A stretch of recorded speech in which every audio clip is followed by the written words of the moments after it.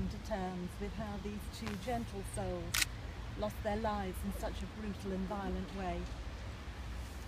However, we would like to take this opportunity to thank those who attended the scene, the members of the public who helped to bring comfort to Denis and Joyce immediately after the collision, as well as all the emergency services.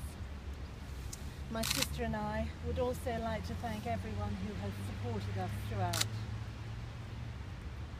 The only possible good that could come out of this tragedy is to change the casual acceptance of the use of mobile phones while driving.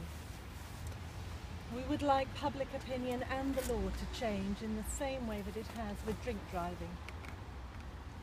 We call for the use of mobile phones at the wheel, whether hands-free or not, to be as universally unacceptable as drinking alcohol and being in control of a car. We believe the sanction for those who do use their phones should be considerably higher and, most importantly, more strictly enforced. We will share more information and thoughts with you, but for now we have many unanswered questions and we need time and space to process the events of the past week and begin to fathom what for us is a wholly unacceptable outcome. Thank you.